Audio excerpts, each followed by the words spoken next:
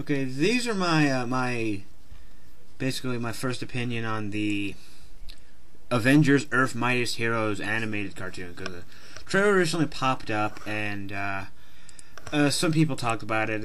Eric talked about it, Manos talked about it, and I figured I'll give my 2 cents in.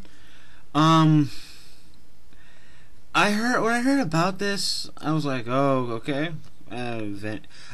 I saw it and I knew why it was coming out. It was because there's an Avengers movie coming out. Obviously, they would push for this to come out. I mean, I know they pushed for Wolverine, the X-Men when Wolverine Origins when X-Men when the Wolverine movie came out. I'm not even going to try and say the name. Failure on my part. And I saw the first image, and it didn't look good to me. And then I saw the trailer. Like a lot of people, I'm mixed. When you hear the narration, it made it seem very corny. But I think they purposely did that because, obviously I'm guessing it's just like, oh, we're going to introduce this to you. And it works. As long as I don't hear the narrator every time. The narrator makes it feel like it's the superhero squad grown up. And the designs...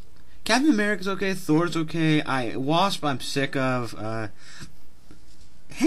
Giant Man, at least Hank Pym's Giant Man looked okay, Hulk, Thor, I really liked Iron Man, Kang, they made him look too menacing in that, like, the way his face looked, he looked too much like a rejected idea for a monster, I don't know, it looked off.